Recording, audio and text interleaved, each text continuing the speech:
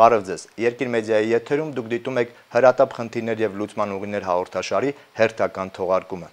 Կյանքի և առողջության հետ կապված հարցերը միշտ էլ համարվում են ամենից հրատապը։ Ինչպես պահպանել կամ վերականգնել առողջությունը, երբ բժշկական ծախսերը մեծ են, իսկ եկամուտները քիչ։ Առողջապահության նախարարությունը այս խնդիրը լուծելու համար առաջարկում է համապարփակ պարտադիր ապահովագրության մի հայեցակարգ, որը ենթադրում է նոր հարկատեսակ, առողջության հարկ և պարտադիր ու համընդհանուր ապահովագրություն։ Դիտենք տեսանյութը։ Մեր ժողովրդական բառ ու բանում կա լայնորեն տարածված մի արտահայտություն. մարդ հանկարծ չընկնի բժշկի ձեռ կամ հիվանդանոցի դուռ։ Սա իհարկե չի նշանակում, թե մեր բժիշկները կամ հիվանդանոցները վատն են։ Այստեղ մտահոգիչ խնդիրը բժշկական ծախսերն են, որոնք հաճախ դատարկում են մարդկանց գրպանները, պարտքի ու վարկի տակ գցում նրանց կամ վաճառել տալիս մինչև անգամ տուն ու տեղ։ Այստեղ մտահոգիչ խնդիրը բժշկական ծախսերն են, որոնք հաճախ դատարկում են մարդկանց գրպանները, պարտքի ու վարկի տակ գցում նրանց կամ վաճառել տալիս մինչև անգամ տուն ու տեղ։ Սա մեր երկրի սոցիալական իրականությունն է, որից փախչել չի լինում և որը հաղթահարել դեռ չի էլ ստացվում։ Հայաստանի քաղաքացիների 85%-ը, ըստ առողջապահության նախարարի, առողջապահական ծախսերի համար վճարում է սեփական գրպանից, և հաշվի առնելով մեր բնակչության ցածր եկամուտները, այդ մեծ ծախսերը բերում են բնակիչների աղքատացմանը։ Խորհրդային տարիներին առողջապահական համակարգի ֆինանսավորումն իրականացնում էր պետությունը, և մարդիկ ստանում էին որոշակի ծավալի և որակի անվճար բուժօգնություն։ Հետանկախական շրջանում, սակայն, ու մինչև օրս, քաղաքացին իր առողջապահական ծախսերը ինքն է հոգում։ Անվճար բուժօգնությունը մնացել է ընդամենը հին ու բարի հուշ։ Մեր օրերում պետության ֆինանսական աջակցությունը մնացել է միայն պետպատվերի շրջանակներում և պետծառայողների սոցփաթեթների դեպքում։ Քանի որ բնակչության առողջապահական խնդիրների բյուջետային ֆինանսավորումը վեր է մեր պետության ուժերից, հետևաբար հայացքներն ու սլաքներն անընդհատ ուղղվում են դեպի բժշկական ապահովագրության գաղափարը։ Զարգացած երկրներում այն վաղուց արդեն կիրառվում է, իսկ Հայաստանում համեմատաբար նոր երևույթ է և գործում է կամավորության սկզբունքի հիման վրա։ Բայց կամավոր ապահովագրության ծրագրերից Հայաստանում քիչ մարդ է օգտվում։ Շատերի ուսերին ծանրացած է ապրուստի հոգսը, և բնականաբար չունեն լրացուցիչ գումարներ, որպեսզի վճարեն ապահովագրական ընկերություններին։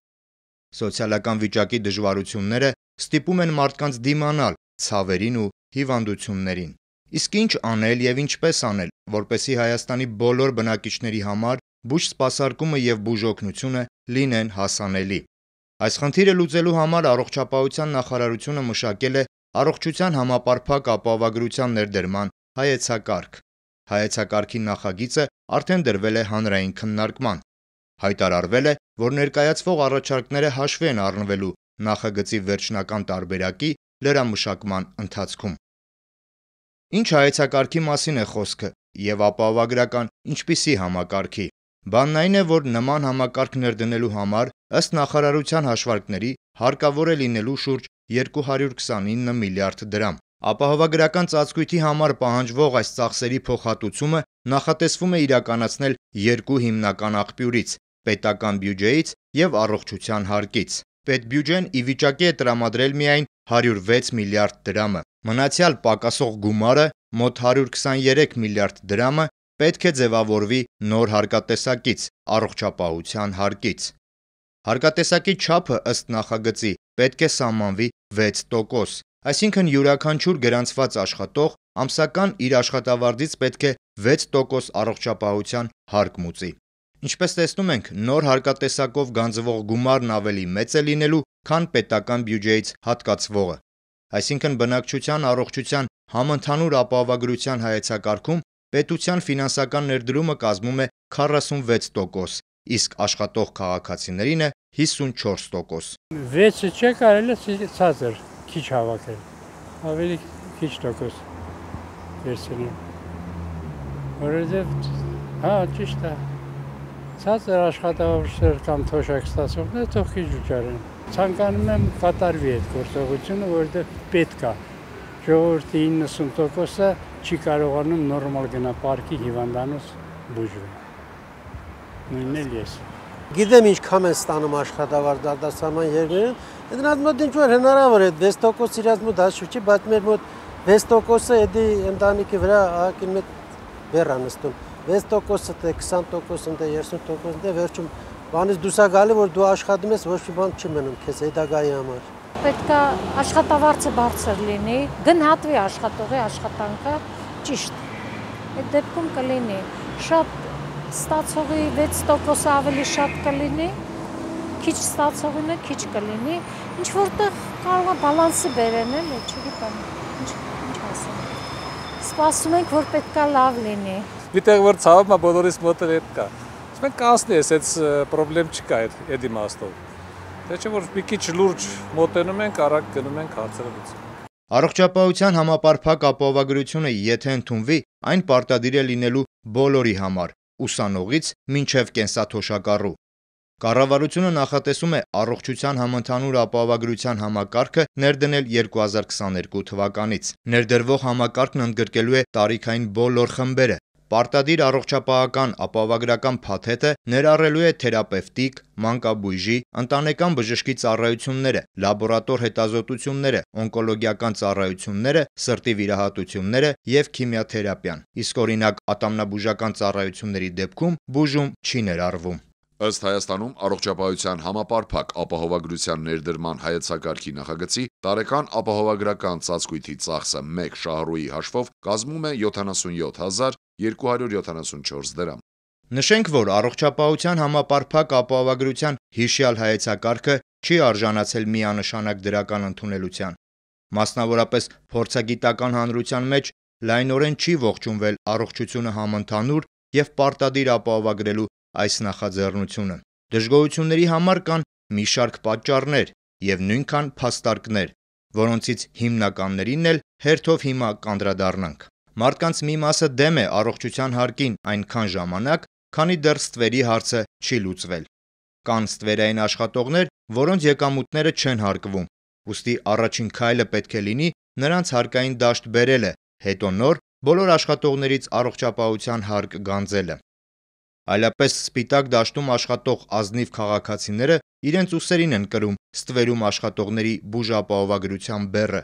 ինչը կարծեք թե խախտում է հավասարության և սոցիալական արդարության սկզբունքը։ Տնտեսագետները նկատել են տալիս, որ մեր պետությունում կա շուրջ 70% ստվեր, ու դրա պարագայում առողջության ապահովագրումը մնացած 30%-ի հաշվին իրականացնելը հանգեցնելու է սոցիալական պառակտման։ Ստացվում է, որ գրանցված աշխատողների հաշվին լավություն է արվում ստվերում աշխատողներին։ Իսկ առողջապահության նախարարը այս մտահոգության հետ կապված ներկայացրել է իր հակափաստարկը, շեշտելով, որ նման առաջարկով ցանկանում են սոցիալական հարց լուծել, դառնալ համերաշխ, ներառական հասարակություն, որտեղ աշխատողը կհոգա նաև չաշխատող քաղաքացու առողջական հոգսը։ Դժգոհությունների մի մասն էլ վերաբերում է առողջապահության հարկի ներմուծմանը։ Մարդիկ կարծում են, որ դա ավելացնելու է հարկատուների բեռը, առանց այդ էլ գրանցված վարձու աշխատողներն իրենց հարկերի հաշվին պահում են բանակը և պետական ապարատի բոլոր աշխատողներին։ Ու հիմա նոր հարկատեսակի ներմուծումը արդարացված չի լինի այն առումով, որ դրանով շատ մեծ բեռ է դրվում փոքրամասնություն կազմող աշխատող բնակչության վրա։ Այսինքն ապահովագրել բոլորի առողջությունը, բայց որի համար վճար են միայն աշխատողները։ Դժգոհողների մի մասն էլ համարում է, որ հիմա պարզապես ժամանակը չէ առողջության համընդհանուր և պարտադիր ապահովագրության համար, քանի որ դրան ֆինանսապես պատրաստ չեն հանրության լայն շերտերը։ Իսկ եթե պետությունը համոզված է, որ ժամանակն է բոլորի համար ապահովել անվճար առողջապահություն, ուրեմն գոնե այս փուլում ֆինանսական ծախսերն ամբողջությամբ պիտի դրվեր պետական բյուջեի կամ այլ ֆոնդերի վրա։ Նախագծին դեմ արտահայտվողները մատնանշում են նաև մեկ այլ հանգամանք։ Ստացվում է, որ բարձր աշխատավարձ ստացող մարդիկ 6% հարկ վճարելով ստիպված են պարտադիր կերպով ավելի շատ գումար ծախսել, քան առաջարկվում է ապահովագրական ընկերությունների կողմից կամավորության հիմունքներով։ Օրինակ, եթե մարդը ստանում է 400,000 դրամ ամսական աշխատավարձ, ապա դրա 6%-ը կազմում է ամսական 24,000 դրամ, իսկ տարեկան կտրվածքով այն կազմում է 288,000 դրամ։ Մինչդեռ փորձագետները նշում են, որ այսօր մասնավոր շուկայում գործող ապահովագրական գներով առողջապահության ապահովագրությունը կազմում է 100-ից 120 հազար դրամ։ Ես չեմ կարող ասել, որ պետությունը պետք է ամեն ինչ անի, հնարավորություն եթե ունենա կանի, եթե հաստատ, բայց այդ հնարավորություն չկա։ Երևի կարգի գա, բժշկական ծախսերը երևի պետական բյուջեից են, էլի, այդքան բան եմ ես հասկանում։ Կողմ եմ, իհարկե, շատ ճիշտ է։ Ինչու՞, որովհետև չնայած չեմ կարող ես գնամ պարկեմ հիվանդանոց բուժում։ Իսկ եթե ապահովագրություն կլինի, արդեն հարցը կլուծվի մեխանիկորեն։ Բավականին մարդիկ բնակարաններից զրկվել են այդ պատրվակով, բայց հիմա ոնց որ առողջությունը չկորցնելու, որ բժշկի գնալու համար մեծ թվեր էին վճարում, բայց չունեին, ստիպված բնակարաններն էին վաճառում, իրենց ունեցվածքը, հետո ծայրահեղ վիճակի մեջ էին ընկնում։ Մի ցածր աշխատավարձ ստացողի ես եմ 40,000 եմ աշխատավարձը, թոշակի հետ միասին գալիս է 90,000, դա շատ բան չի, բայց դեմ չեմ, ես գիտեմ, որ ապահովագրություն ունենք, կոնկրետ աշխատավայրում կա եւ մարդիկ օգտվել են վճարելով ընդամենը մի 4-5,000 դրամ ամիսը, իրանք 4-500,000-անոց վիրահատություններ եւ այլից օգտվել են, այդպես որ այսօրվա կոպեկը խնայելը կամ մտածելը, որ դա չի կարելի տալ, սխալ է։ Առողջության համար ամեն ինչ կարելի է տալ։ Բոլորս էլ հասկանում ենք, որ առողջության ապահովագրումը ինքնին վատ գաղափար չէ։ Մարդիկ հիմնականում կողմ են իրենց առողջությունը անվտանգ պահելու կամ վնասված առողջությունը վերականգնելու միջոցներին։ Մտահոգող այս պարագայում այդ առողջությունն ապահովագրելու ֆինանսական բաղադրիչն է։ Պատճառը շատ պարզ է, իսկ ավելի պարզ լինելու համար դիմենք ազգային վիճակագրական ծառայության թվերին։ Հայաստանի սոցիալական պատկերը եւ աղքատությունը զեկույցի համաձայն մեր երկրում գրեթե ամեն 4-րդ քաղաքացին աղքատ է, քանի որ վաստակում է 42,000 դրամից պակաս ամսական գումար։ Եվ սա այն դեպքում, երբ նվազագույն սպառողական զամբյուղի արժեքը ավելի քան 61,000 դրամ է։ Այսինքն բնակչության մի ստվար հատված ավելի պակաս եկամուտ ունի, քան նույնիսկ սպառողական զամբյուղի արժեքն է։ Պարզ է, որ նման մարդու առողջությունը արդեն իսկ վտանգված է, եւ նոր հարկատեսակը կարող է նոր հարված լինել նրա սոցիալական վիճակին։ Բայց եւ միևնույն ժամանակ պիտի նշենք, որ ամեն մի քաղաքացու համար մատչելի եւ որակյալ բուժօգնության ապահովումը էական կարեւորություն ունի աղքատության հաղթահարման ռազմավարության մեջ։ Դուք դիտում եք առողջության ապահովագրության հայեցակարգի մասին պատմող տեսանյութը։ Գովազդային դադարից հետո թեման տաղավարում կքննարկեմ առողջապահության փոխնախարարի հետ։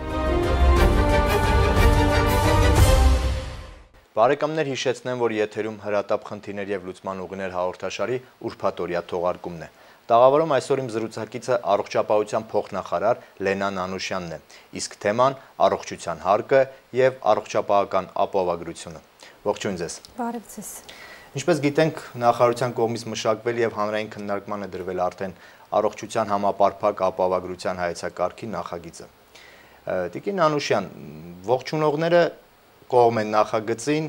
բայց կա եւ հատված հանրության մեջ, որ ընդդիմախոսում է եւ ունի որոշակի դժգոհություններ։ Այսօր անդրադառնանք նրանց առաջ քաշած փաստարկներին, թե ինչու են դժգոհ եւ փորձենք դրանց պատասխանել։ Լավ։ Գլխավոր դժգոհությունը մարդկանց մի մասի այն է, որ քանի դեռ չի լուծվել ստվերի հարցը եւ կան աշխատողներ, որոնք ստվերում են գործում, պայմանական ասած սև դաշտում, նրանց եկամուտից չի հարկվում ոչինչ, քանի որ ստվերում են պարզ է, փոխարենը սպիտակ դաշտում աշխատող մարդկանց աշխատավարձից պետք է հարկվի որպես առողջապահության հարկ։ Սա արդար է եւ նախագիծը կազմելիս նախարարությունում այս հարցը ինչպես է քննարկվել։ Շնորհակալություն հարցի համար, պետք է նշեմ, որ նախագիծը մենք արդեն դրել ենք հանրային քննարկման եւ այդ մեկ նպատակ ենք հետապնդել դրանով, որպեսզի ստանանք բոլոր շահագրգիռ կողմերի, այդ թվում նաեւ մեր քաղաքացիների կարծիքը հայեցակարգի վրա եւ ինչպես նաեւ ստանանք առաջարկություններ, թե ինչպես հայեցակարգը, այն խնդիրները, որոնք որ արկա են կամ արտացոլված չեն եւ լուծումներ չկան մատնանշված հայեցակարգում, ինչպես կարող ենք լուծել եւ հետեւաբար մենք ակնկալում ենք մեր բոլոր շահագրգիռ կողմերից, որ կառուցողական նաեւ ոչ միայն քննադատություն հնչեցնեն, այլ նաեւ միաժամանակ առաջարկեն նաեւ առաջարկներ, թե իրենք ինչպես են տեսնում այդ հարցի լուծումը, որովհետեւ ինչպես դուք նշեցիք, ստվերի կամ ոչ ֆորմալ այդ աշխատուժի արկայությունը ոչ միայն առնչվում է մեր ապահովագրության, առողջության համապարփակ ապահովագրական կամ ապահովության համակարգի ներդրման հետ, այլ ընդհանրապես բոլոր ոլորտներն է առաջվում եւ պետությունը պետք է միջոցներ ձեռնարկի, որպեսզի մարդիկ կարողանան հայտարարագրել իրենց եկամուտները եւ մասնակցեն պետության կայացման գործընթացին։ Մենք հայեցակարգում հիմք ընդունելով այն խնդիրը, որ մեր յուրաքանչյուր քաղաքացի այն պահին, երբ անհրաժեշտություն ունի ստանալ բժշկական ծառայություններ, պետք է դրանք ստանա, ընդգրկել ենք բոլորին, այսինքն մեր 3 միլիոն բնակչությանը, բոլոր խմբերը ընդգրկված են, մշակել ենք մի փաթեթ ծառայությունների, բժշկական ծառայությունների հիմա փաթեթին կանդրադառնանք, խնդրեմ նշել որ ցանկն է մտնելու այդ փաթեթի մեջ։ Խմբերից նշեմ ուղղակի, որ նույն գործազուրկները եւ մնացածը կենսաթոշակառուները բոլորը ներգրաված են այդ փաթեթում, բոլոր տարիքային խմբերը, բայց մենք ինչպես արդեն նշեցի, քննարկումները շարունակում ենք մասնագիտական խմբերի հետ, հասկանալու թե օրինակ նույն ստվերի հետ կապված այն մարդիկ, ովքեր որ աշխատում են, բայց չեն հայտարարագրում եւ չեն վճարելու հարկ, ինչպես կարող ենք այդ հարցերին անդրադառնալ ու լուծումներ առաջարկել։ Ուղղակի մի բան նշեմ, որ երբ որ մենք ասում ենք, որ գործազուրկները, որովհետեւ եթե իրենք աշխատանքը իրենց չի երևում, ապա համարվում են գործազուրկ եւ հետեւաբար ներգրաված են մեր փաթեթի մեջ։ Մենք մեր հայեցակարգով չենք կարողանա որևէ տարբերակում դնել, որ գործազուրկը այնուամենայնիվ ունի իրական գործազուրկ է, ով չէ, աշխատում ենք մեր սոցիալական նախարարության հետ այդ խնդրին անդրադառնալու համար, բայց մի բան էլ նշեմ, որ այս խմբերն են գործազուրկները, աղքատները, կենսաթոշակառուները, ովքեր որ ամենախոցելին են բժշկական ծառայություններ ստանալու առումով։ Հասկանալի է։ Այդ նույն մարդիկ, ովքեր ստվերի փաստն վկայակոչում, դուք նշում եք, տեսեք, որ առաջարկներով հանդես գան ոչ միայն քննադատեն։ Իրենք առաջարկում են լուծել ստվերի հարցը, գոնե հիմնական առումով եւ չափերով, նոր անցնել համընդհանուր պարտադիր ապահովագրության այս հայեցակարգի ներդրմանը։ Համամիտ եք թե ոչ։ Թե զուգահեռ պետք է լուծվի։ Ես մտածում եմ, կարծում եմ, որ առաջի հերթին մենք պետք է հայեցակարգում որոշակի լրամշակումներ անենք, որոնք որ կնվազեցնեն նմանատիպ ռիսկեր։ Երկրորդ հերթին սահմանելով որոշակի լրացուցիչ մեխանիզմներ, մյուս երկրորդ կետով մենք պետք է ընդհանուր պետության մակարդակով, ինչպես եւ հիմա իրականացվում է, ու դուք գիտեք, որ նույնիսկ ամսական տվյալներ վարչապետը հրապարակել, մենք ունենում ենք այդ աճը, եւ երրորդ ուղղակի ուզում եմ հիշեցնեմ, որ 90-ական թվականներից այս ապահովագրության, առողջության ապահովագրության խնդիրը բազմաթիվ անգամ բարձրացվել է, նույնիսկ մշակվել է հայեցակարգ 2000 թվականին եւ ընդունվել է կառավարության կողմից, բայց երբևիցե չի եղել ոչ քաղաքական կամք, ոչ էլ այդ հարմար պահը, ինչպես ասում ենք, թե երբ պետք է ներդնել, բոլորն էլ մտավախություն են ունեցել, բայց մեր կարծիքով այսօր այն, որ մարդիկ բժշկական ծառայություններ չեն կարողանում ստանալ եւ այդ բժշկական ծառայություններ ստանալու համար ստիպված են լինում վաճառել իրենց գույք, պարտքերի մեջ խրվել, դա ավելի է խորացնում իրավիճակը եւ իրենց առողջության հետ կապված, հետագայում մահացության, հիվանդացության եւ հաշմանդամության ձեռքբերման հետ կապված, ինչպես նաեւ ընդհանուր մեր մարդկային կապիտալի եւ տնտեսության վրա։ Գանք այլ բնույթի դժգոհություններին։ Կան մարդիկ, որոնք դժգոհում են հետեւյալ պատճառով։ Գրանցված աշխատողները փոքրամասնություն են մեր երկրում։ Եվ գրանցված աշխատողներից հարկել այդ առողջապահական գումարը ապահովագրության կնշանակի փոքրամասնության ուսերին դնել նաև այն բեռը, որը վերաբերելու է մեծամասնության բուժ ապահովագրությանը։ Սա չի խախտում սոցիալական արդարության սկզբունքը եւ հավասարության։ Եվ նշեմ, որ ամբողջ բեռը այն, որ մենք հաշվարկել ենք, ձևավորված այդ փաթեթը, որը որ մենք մշակել ենք, հիմնվելով ներկա հիվանդացության, դիմելության ցուցանիշների վրա, հիվանդացության ցուցանիշների վրա, Ներկա փաթեթի հաշվարկի հիման վրա ունենք ձևավորված մի գումար, որը որ անհրաժեշտ է այդ փաթեթը մեր բոլոր բնակիչներին տրամադրելու համար։ Փաթեթի մի մասը վճարում է պետությունը, պետական բյուջեից։ Փոքր մասը, չէ՞։ 40-ից մոտարապես 45%-ի չափով տրամադրում է պետական բյուջեից, եւ մենք հաշվարկների հիմքում դրել ենք այն թվերը, որոնք որ կանխատեսվում են մեր միջնաժամկետ ծրագրով 2021 թվականը եւ որը որ մենք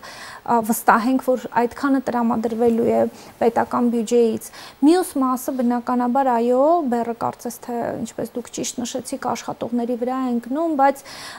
ես միանշանակ վստահ եմ, որ որևէ տեսակի սոցիալական արդարության խնդիր չի խախտվում սկզբունք, այլ ընդհակառակը, սա սոցիալական համերաշխության եւ արդարության սկզբունք է,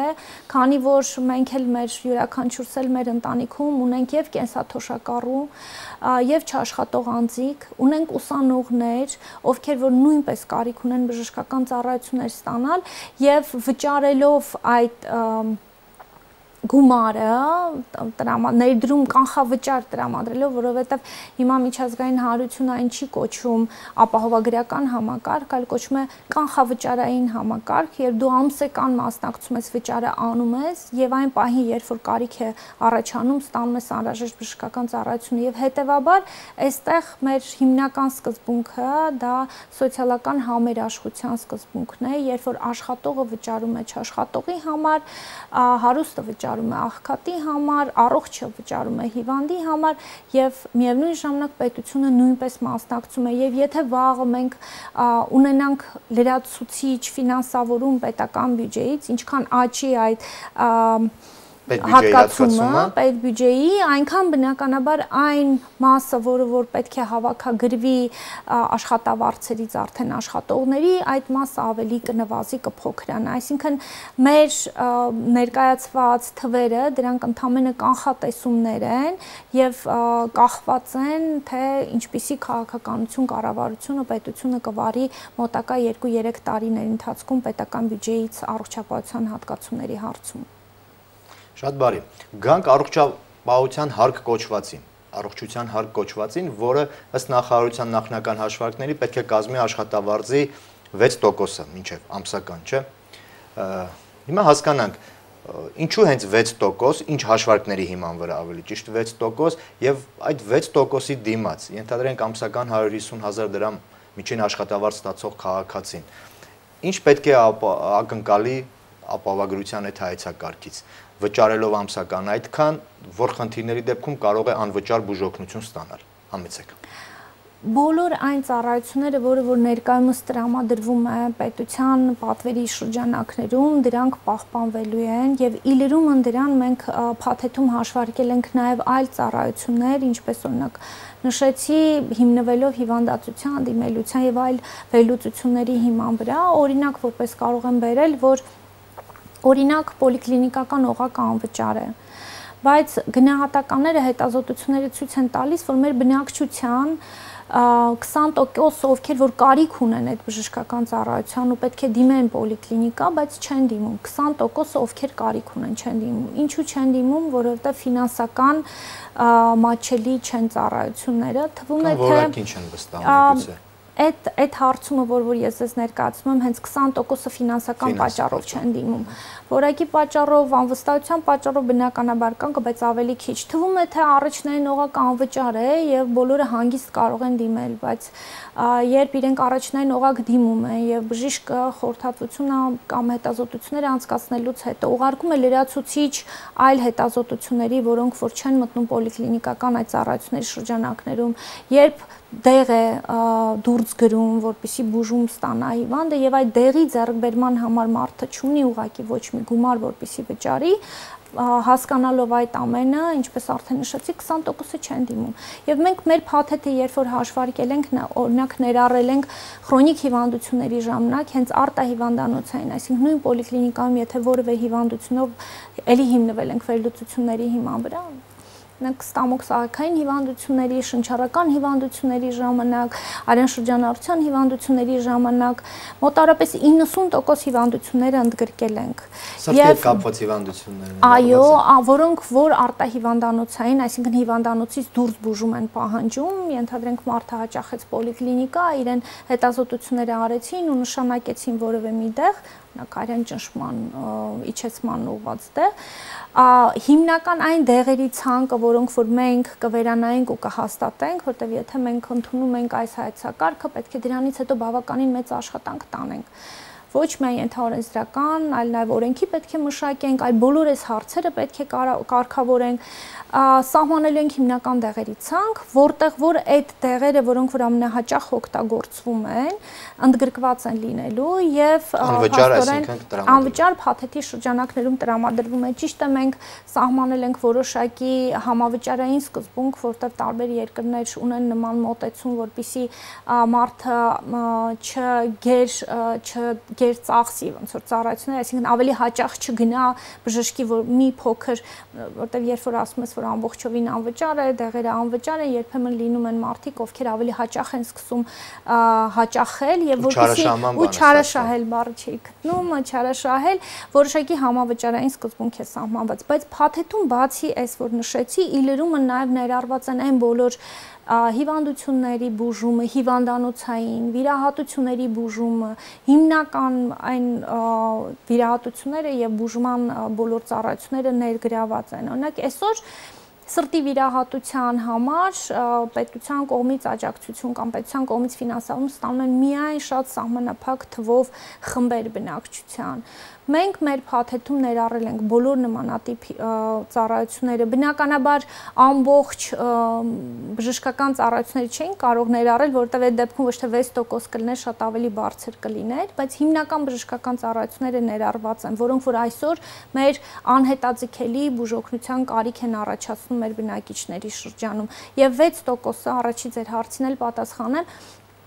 մենք հաշվարկել ենք այդ թե ում ենք ընդգրկում եւ այդ հարցին մենք պատասխանեցինք, որ բոլորն են ընդգրկված լինելու, ինչ ծառայություններ են ընդգրկվում, հաշվարկել ենք բոլոր ծառայությունների գները եւ վերահաշվարկ ենք արել, որ եթե այսօր որոշակի ծառայություններ պետության կողմից թեր ֆինանսավորված է, մենք ամբողջովին վերահաշվարկել ենք գները, որպեսզի մարդիկ նորից ստիպված չլինեն գրպանից դուրս վճարներ, լրացուցիչ կատարել եւ այդ ամբողջ գումարի հաշվին ստացել ենք ուրեմն այն թվերը, որը որ հնչացրեցին։ Շատ լավ, շնորհակալ ենք բարձաբանումների համար։ Ձեզ շնորհակալություն։ Բարեկամներ, հիշեցնեմ, որ տաղավարում ես զրուցեցի առողջապահության փոխնախարար Լենան Անուշյանի հետ։ Ազգային վիճակագրական ծառայության տվյալներով Հայաստանում աղքատ է ամեն 4-րդ քաղաքացին, քանի որ նա ամսական վաստակում է ավելի քիչ, քան գոյության համար անհրաժեշտ սպառողական զամբյուղի արժեքն է։